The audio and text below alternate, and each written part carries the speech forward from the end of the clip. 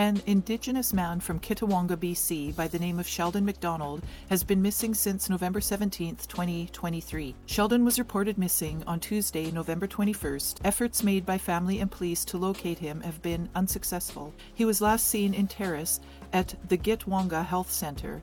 Some reports state that he was riding to Vancouver with an unknown male. Sheldon Mcdonald is 46 years old. He is 5 feet 10 inches tall and he weighs 155 pounds. He has several tattoos on his wrist, arms, and chest and neck. He has a noticeable scar down his spine. Sheldon's family are concerned for his well-being and are actively searching for him. If you have any information about Sheldon Mcdonald or where he might be, please contact the New Hazelton RCMP at 250-842-5244, file number 20233453.